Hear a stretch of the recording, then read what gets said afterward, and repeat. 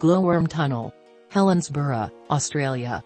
An abandoned railroad tunnel is now filled with bioluminescent bugs. Drowned railroad tracks lead to an abandoned passageway nearly lost within a cascade of leafy greenery. Once inside, an enchanting blue glow illuminates the dark, dank tunnel. Officially called the Metropolitan Tunnel, this underground passage was built in the 1880s.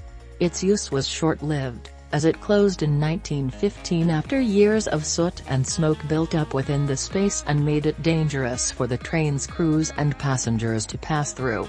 One end of the tunnel became sealed shut so it could become a reservoir. The north entrance, too, became blocked from years of mucky debris building up outside.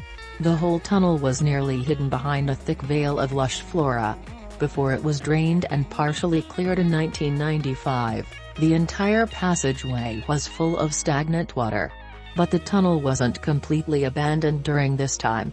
A colony of glowworms, one of the largest in all of New South Wales, moved in and made its home on the roof. The insects illuminate the stale, inky air like a constellation of blue-green stars. The tunnel still floods fairly frequently. On days where the water level is particularly high, people pass through the small waterfall that often tumbles across the entrance after heavy rains with pool floats or inflatable canoes in hand. They then paddle deep into the darkness until they reach the spots where the ceiling becomes brightest with the soft glow of the bioluminescent bugs.